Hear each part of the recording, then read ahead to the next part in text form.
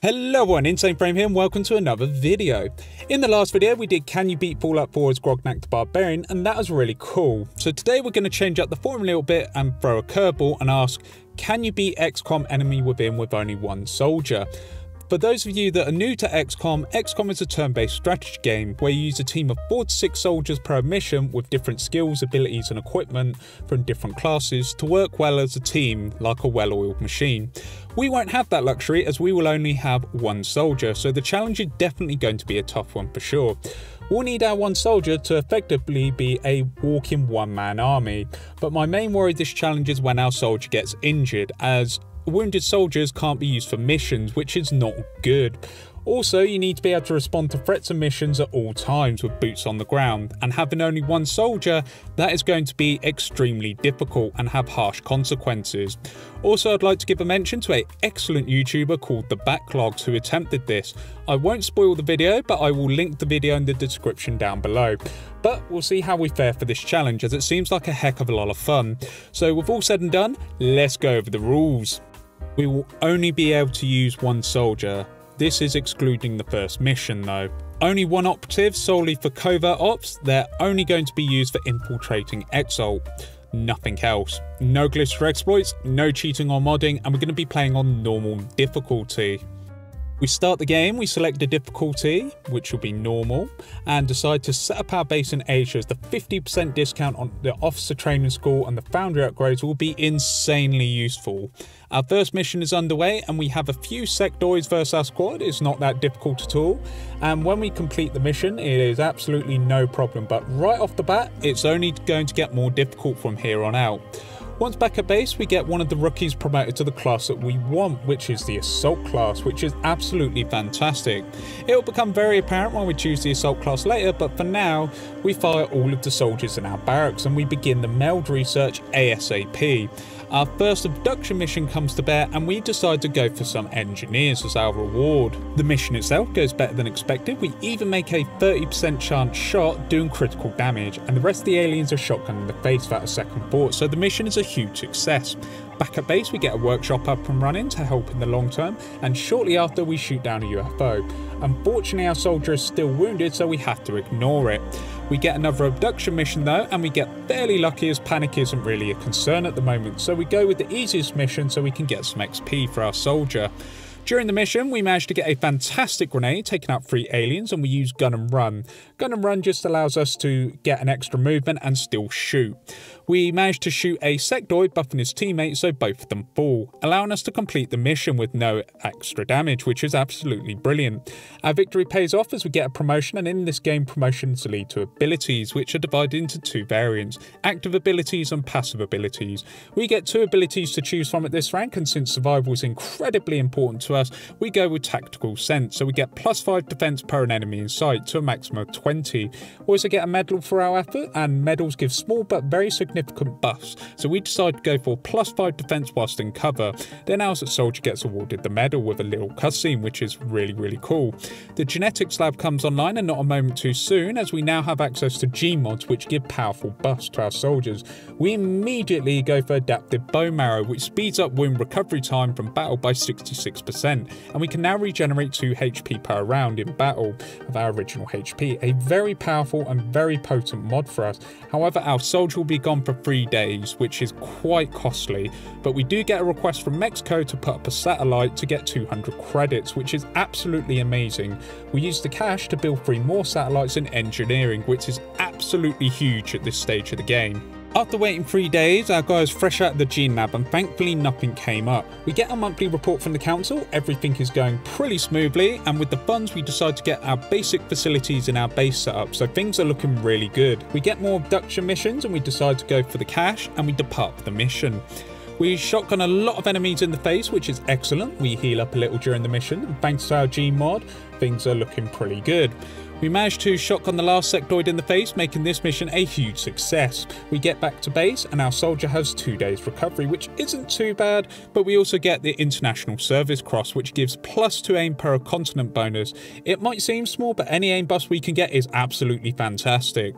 We also get promoted to Sergeant and we go for close and personal, so any attack made within 4 tiles of us no longer ends our turn, but we can't combine this with gun and run in the same turn, but an extra attack is absolutely ridiculous for us.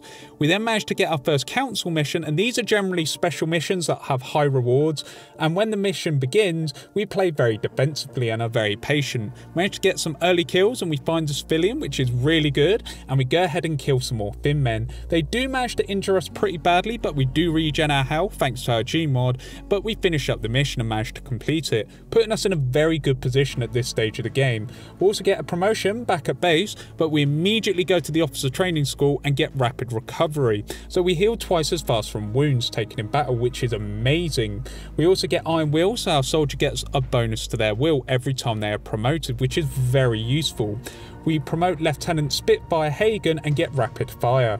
This allows us to make 2 attacks instead of 1, however we suffer an aim penalty, but this is very good for taking out tough opponents with a lot of health. We get abduction missions again and we go for more cash as our reward so we can help our satellite coverage. We begin the mission and we get a sectoid kill, but we got the enemy I've been dreading, the Seeker. This enemy cloaks itself and strangles your troops. Normally this isn't a problem, but since we only have 1 soldier, it's pretty much an instant mission failure if it gets us. However, we can run away and bide our time, but we have to keep moving just so the Seeker can't use its melee on us. Eventually the Seekers do uncloak, and due to our ability to shoot within 4 tiles, we can safely take out both Seekers. Not gonna lie, that was a pretty nerve-wracking experience, but it'll be extremely beneficial for us. We get some sectoids next, and a few of them get a grenade, so all is good, and 1 gets a shotgun to the face. Then we get floaters, which are very easy as they just jump next to us in our effective range, making a couple more for our tally. We end out with more sectoids and run and gun 1 in the face to end the mission. Once back at base we get a promotion. This one is the big one, as Captain Spitfire unlocks the ability called Close Quarter Specialist. This ability triggers when an enemy gets within 4 tiles of us and we automatically take a reaction shot at them. The broken part of this ability is there's no hard limit to the amount of times it can proc, providing we have the ammo for our weapon, allowing us to be very offensive with our mobility. We get our first terror mission, and the goal of the terror missions is for us to save as many civilians as possible while the aliens prioritise killing civilians. We begin saving civilians by moving next to them and letting them evacuate, and we also get introduced to chrysalids, who are fast and relentless melee attackers that can also poison us. They get a taste of close combat specialists and we do decent damage to them, and on our turn we put them down. We deal with the floater and another jumps on in and gets a good old shot. We then see a chrysalid and shoot it to pieces, and to my surprise the terror mission is over and we saved 13 civilians, which is an amazing result for 1 soldier. That's pretty damn good. Back at base we are awarded with a promotion and get the perk Extra Conditioning, so we get extra health based off the armour. The heavier the armour, the more health we get. A solid perk for our survival. Our next mission is a council story mission, and we go and meet Zhang, who's part of the Triad. We are here to retrieve an artifact, a cutscene plays, and we are set with retrieving this gentleman. It's pretty easy as it's just thin men for the most part and we can one-shot them. A chrysalid is thrown in for good measure, but we're a hard counter for the little guy and he gets shot to pieces. Zam makes it to the evac point and we finish off the aliens and can them in, ending the mission. We get back to base and we do some research, allowing us to get the rebreather, a essential piece of gear for us to make sure Seekers don't one-shot us anymore. A very welcome addition. The council then say Mexico and Canada have withdrawn from the XCOM project, with, you know, all things considered isn't too bad, but to compensate we decide to launch 3 satellites over America, India and Australia, giving more funding and coverage. We put in more orders for satellites, so we'll receive 2 satellites every 10 days thanks to our prior order. It's time for a UFO landing, which is excellent as we need alien materials. We equipped our respirator and our lone wolf gets to it. We begin with some thin men. They manage to get some Overwatch shots on us, but a good shotgun blast solves the problem. We fall back and take out a couple of floaters, and then we advance on the UFO. Enemies trickle out fairly slowly, but we hold our ground, taking the aliens out as we go. It works incredibly well, and we close in on the Traveller, one-shot on him and end the mission with a thin man being destroyed. All in a day's work with excellent results. results. Once back at base we get a promotion, but Colonel Spitfire still has a long way to go. But we go for Killer Instinct, so every time we use run and gun we now have 50% more critical damage when we use gun and run. This skyrockets our damage for the tougher enemies later down the line. We finally have some alien alloys and we begin research on carapace armor. We also fill in a request for some Reaper rounds netting decent cash, which we build a research lab with. We get the next round of abduction missions. Once again we want some cash, so Egypt may be in a state of disarray, but we'll sort that out in the future. So we'll head on over to Germany instead. We get aboard the ship and drop in the mission. It's unusually quiet until we spot an enemy, and then the battle begins, and we hilariously manage to take the vast majority of the enemies on in a small room. Close quarter specialist comes into its own as we kill quite a lot, making this mission conclude in a favourable way. We build a satellite array so we can get more satellites in the air. We also get tactical rigging, and due to our continent bonus it is half price. We can now take 2 items into battle, and we also launch a satellite over Egypt so they can chill out a little bit. We then order a pair of interceptors for Africa, which is excellent, so we can have some air coverage. Finally, we research carapace armor and buy some from the folks in engineering. We also get introduced to Exalt from a cutscene, and we begin using our operative to infiltrate. Well, it's back to abduction missions, and we take out arc throw this time just in case. The mission is very quiet, but we do find some floaters and kill one. Then we switch to our pistol and get reaction shot, but we use the arc throw to capture it. There's more floaters, but it's just a case of go up to them and shoot them in the face, rinse and repeat until the mission is complete. Once back at base we have a satellite uplink, so we send 3 more satellites and do more coverage over China, Nigeria and South Africa. And then we get the Africa continent bonus, which is all in, so our XCOM budget is increased by 30%. A very welcome buff indeed. We go back to scanning and get a UFO landing, so our hero gets to work. He knows the drill by now and does a grand old job of kicking alien butt. Then we find the alien that we've been looking for, which is a Mouton, which is amazing. We manage to capture one and we go around the UFO taking out various units, and then we capture a second Mouton, which is brilliant. Finally, we'll go around to the bridge and destroy the Traveller, completing the mission, which is fantastic. We get back to base and begin interrogating the Mouton, which is quite amusing, and we also have the Council Medal of Honor. The power we can select here is a really tough choice, but I decided to go with +1 aim and +1 will per mission completed with no deaths. It caps out at +10, which is incredibly good. We then get info from our operative and have a covert ops mission underway. We grab the skeleton suit armor to help out and some Reaper rounds to up our crit rate with our weaponry. The mission itself is mainly King of the Hill. We have to hold a position, and Exalt members are certainly overwhelming us. However, we slowly chip away at them whilst our operative is away from the fight, hunkering down as per the rules. They are not allowed to assist us in any way, shape or form whilst they're on the mission. Once the Exalt forces are dealt with, we complete the mission and continue progressing with the main story, as Dr. Varlin explains her finding, which is always nice. We begin researching a light plasma rifle, as we are still using the starting shotgun that we started with, but the council review our progress and decide that we can have a boatload of cash with lots of engineers, scientists to boot, so we buy more satellites and get building an array with 2 extra labs. The aliens throw more abduction missions at us, and we manage to get the jump on a cyber disc, a powerful enemy. We take the repair drones out and we damage the cyber disc. We manage to get an overwatch shot and run and gun the cyber disc down. Then we encounter our first mechtoid. We grenade the sectoids so the mechtoids can't have any shields. The thin man gets gunned down, and we use our shotgun to empty our ammo in the mechtoid. It still isn't dead, so we have to run away, reload our shotgun, and we come back for round 2 to finish it off. That was a tough enemy for sure. We finish up by killing a pair of Moutons by shooting them in the face, and we complete another mission. Back at base we finish research on the light plasma rifle and do a lot of interrogations / autopsies, which helps out, but we decide to go to the gene lab and get mimetic skin so we can go invisible in high cover, allowing us to scout and ambush enemies much easier, a invaluable tactic for us. We get another council mission and grab a light plasma rifle for our mission.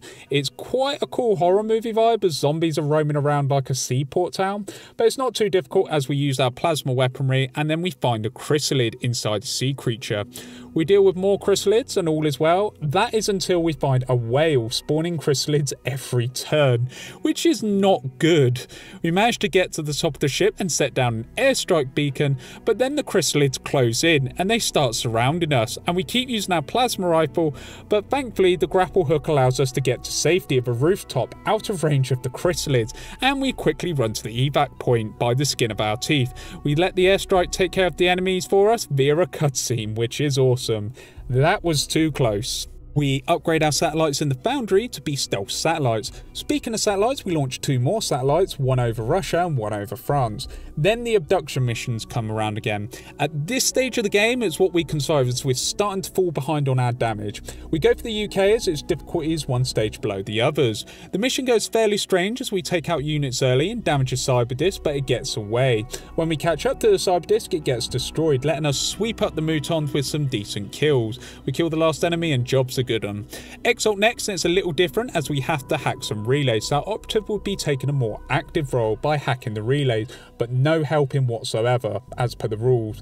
So we get everything we need, then make a getaway as quickly as possible, completing the mission. We launch 2 more satellites to cover South America, and we get the continental buff We Have Ways, so autopsies and interrogations are done instantly.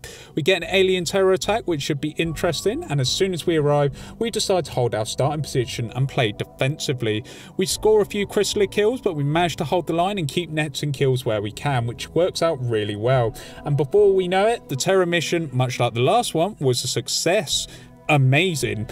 Back at base, we get some chitin plating, which is a direct upgrade from our rebreather. It also reduces melee damage and has a little bit more of a HP buff, so it's a must-have. We shoot down a huge UFO and have another mission at hand, but this time we have to capture the Traveller. Upon arriving, there is heavy resistance right from the get-go. A group of Mutons appear, but we gun them down no problem. A cyber disk shows up and we get a decent crit blowing it up. We find the Traveller and use the arc thrower and capture it. Outside is a mechtoid, and we manage to rack up enough damage so we can reload and put an end to it with a second volley. We then get Dr. Valen explaining about the crystal, and Dr. Shen explains about building a device. We begin research on a plasma rifle, then construct one for ourselves. The council called to say they are impressed with us, so thank you very much, council members. And we managed to build some Titan armor, which gives a ridiculous amount of health to us. We pay a visit to the gene lab and get the adrenal gland. I'm not sure if it affects us, but for the cool factor, it's definitely worth it. Our research of the Outsider is complete and we managed to find a base. But before we opt in to breach the base, we make sure to get all the gene mods we can and finish our covert ops mission. Once it's done, it's time for the alien base.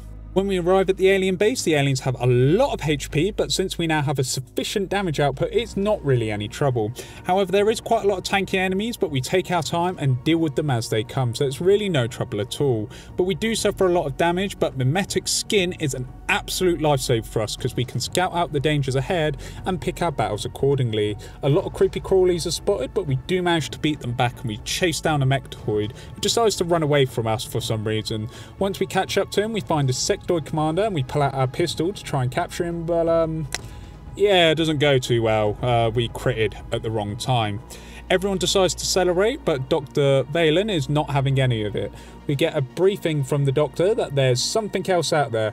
We do all the autopsies and the sectoid commander unlocks the psionic labs for us, which we will definitely want to use at some point. But we get the holy grail of weaponry, that is the alloy cannon. It is now ours. We get a UFO landing, which is perfect for taking the alloy cannon out for a spin. We can now take out a berserker with rapid fire and close quarters combined. The Mutons also die in one shot, which is great, and we venture into the large UFO. A little bit more, we wander around for a bit until we find 3 sectoid commanders, and we give them an alloy cannon to the face, courtesy of XCOM of course. We whip our pistol out to damage the last one and capture it successfully. Outside is a mechtoid waiting for us, so we kill the sectoid commander and then manage to rapid fire the thing into the ground, which is an absolutely awesome feeling, and we come out in good form. Back at base, we finish the hyperweave research and find the beautiful research that is the ghost armor. We immediately research it as it's going to be amazing. We finish covering the rest of the world in satellites and our ghost armor is fresh off the research bench, and we immediately go buy some for Colonel Spitfire. The reason we're taking this over Titan armor is the passive plus 20 defense. It's quite a bit and basically adds half cover wherever you go. Whilst we're at it, we decide to get improved medkits and ammo conservation, as it pays to be well prepared. I might as well use the foundry for something. The covert mission we embark on is hilarious, as we one-shot all the Exalt members and pretty much dominate the battlefield, so the mission is easily completed without much trouble, and it's not really worth mentioning at this point because we're like a food blender to them with our new hero soldier. We wait around and we get an unexpected cutscene. XCOM HQ isn't looking too good and Bradford is pretty spooked. We deploy in XCOM HQ and we're given additional forces. But, as per the rules, these forces can't be used, so we resort to brutal methods, which is to use explosives to kill them, so they can't be targeted by the aliens or act as meat shields. As for our operative, we'll treat this as a Exalt mission for them, so they can't help out in any way, shape or form. So with that out the way, let's begin the mission. We prioritise the Mechtoid and use Metic Skin in high cover and open fire, taking the Mechtoid out in a single turn with rapid fire. Easy peasy. The second and third Mechtoid approach, and one of them procs our close quarter specialist, which is excellent. We get a lucky critical hit on our turn. We also finish his buddy off with a rapid fire, showing how terrifying the alloy cannon can be against our enemies. There's also a sectoid commander. He makes his appearance. We don't want any funny business from him, so we decide to run and gun, as we need to head this way anyway. We give him a shotgun to the face, so no psionic abilities from him anymore. We get to the back of the base where all the airborne units spawn, and we make the first move against them and take out a cyber disc with rapid fire, eliminating the threat before it has a chance to cause harm to us. We also take advantage of close combat specialists as we block the way for the flying units and deal absolutely huge damage, making them a smoking wreckage. We have a squad of mutons next and a berserker. We find the berserker, no problem, and kill it outright, which saves us a beefy target. We also put down a couple of chrysalids because they're not really a problem anymore. But then the Seekers unveil themselves and shoot at us as they are angry we destroyed the Air Force. But we quickly put them both down in one turn, so no more alien Air Force anymore. More alien forces arrive through the tunnel, so we take advantage of the Metic Skin and see what's coming our way. We see a Mechtoid and some repair drones, so we decide to set up an ambush spot, and we destroy a repair drone. Then the cyber disc comes within range and we use rapid fire, taking it down, no problem at all. We use Metic Skin again to get the drop on the Mechtoid, taking down the last of the heavy support for good. We scout ahead and kill the mutons, and we get to the tunnel spotting the sectoid commanders, and one of them enters our firing range, proccing close combat specialist immediately. They kind of regret it, and the other sectoid commander gets acquainted with our alloy cannon, which completes the mission for us. That was pretty damn difficult, but I'm so glad we had the equipment we have at this stage of the game. We get the Star of Terror medal, which gives +5 will and +5 defense, which is an absolutely amazing effect for us and makes our hero, Colonel Spitfire, a force to be reckoned with. But we're not done quite yet, as we get our final G mod, which is Neural Dampening, which gives +20 will against side attacks, and instead of being mind controlled, we just get stunned for one turn instead, so it's no longer a game over. We decide to build the Hyperweave relay, and Scilabs finishes production, allowing us to test for psionic powers. We put our soldier into the side chamber and he'll be out of action for 10 days, which is an excruciating amount of time, but it will maximise the potential we have at our disposal. A few things do happen and a few places panic, but sure enough, our guy after 10 days has the gift, as it's explained in a cutscene. When we go to customise our hero, he now has a new option with the Psi abilities. To level this up, we're going to need to use an ability called Mind Fray, which is the basic Psi ability. But a perfect opportunity comes in the form of a terror mission. We start the mission and we find a lot of enemy forces. It's fairly overwhelming, including a couple of berserkers, but they're really no trouble as the alloy cannon punches through them. But we use Mind Fray on the mutons as they're easily targeted with Psi powers. It turns out it's ideal, as once they're hit, they want to run away, proccing our ability Close Combat, so they get shot for extra damage. Mind Fray is only 5 damage, but it does debuff the target and lets us save on our ammo, so definitely a useful tool to have. We get back to base and get a Psi rank. We decide to go for Psi Inspiration, as it gives +30 willpower over 3 turns, which is actually kind of a big deal and can really make a difference. We use Exalt as side training dummies and give them lots of nightmares. It's absolutely hilarious, but shortly after the Covert Ops mission, we get our final rank of the Psi abilities, and this is the big one, as we now have access to Mind Control. letting us use our enemies against themselves, really upping our utility and giving us more options on the battlefield. We managed to intercept the large UFO landing, and many of the enemies are upgraded variants of previous enemies, so we engage some heavy floaters and even mind control one of them to do some scouting for us. We get an absolutely horrible revelation as the enemy has a new unit called a Sectopod, which is a mechtoid on steroids with an extremely large health pool and defences that even our alloy cannon struggles to punch through. We get an idea to mind control a mechtoid, but it gets blown up almost immediately after we control it thanks to the Sectopod's devastating firepower. So we find full cover and begin using rapid fire as much as we can. The Sectopod keeps retaliating in kind, and all it would take is one shot and we're gone. But 3 rapid fires later, the Sectopod gets put down, a very nasty thing indeed. Anyway, we continue exploring the huge supply ship and find our favourite things, which is Seekers. Thankfully, Seekers are no Sectopods and get blown to bits without much effort. We get inside the UFO and we walk around a little bit and find 2 sectoid commanders who get taken out no problem, easy as pie. Once back at base, we spend a lot of time making Firestorm aircraft and arming them with plasma cannons so we can take the larger ships coming in. We have an overseas UFO and we need to shoot it down, and the moment of truth arrives and all is well. We send in the Sky Ranger and get our lone hero deployed into the fray. We close in on the UFO and find a Mouton Elite. We go ahead and use our mind control for some fun, and we decide to make a ball out the Mouton Elite and drop a grenade to blow up the side of the wall and see what's inside. We do 2 one-shot 1 kills on the Mouton Elites and we approach the UFO where we find an Ethereal. Think of these guys as the Sectoid Commander's boss and you won't be far of what it's capable of. Anyway, we shoot the Ethereal and it reflects a projectile straight back at us with its Jedi mind tricks. The Ethereal tries to use its psionic powers on us, but it fails due to our high willpower. Anyway, we get up close and we kill the Ethereal and a pair of heavy floaters come on by. We use stealth and sneak up on them, killing one outright with the alloy cannon, and mind control the other one, which comes in very handy when we go up against the Sectopod. We use the floater and manage to take out the repair drones and focus fire on the Sectopod, allowing us to take it out, but these things are very difficult to handle and we are just about managing. We get a cutscene showing off the new artifact that we just recovered, which is awesome as it's purple and lovely, so we go ahead and research it and unlock the most ridiculous sounding room called the Gollop Chamber. Anyway, we begin construction of the Gollop Changer and get it online very quickly. We then get the Psi Armor research and get it made. The chamber says we can use the soldier to access it, and the game warns us that this is our final warning, no going back.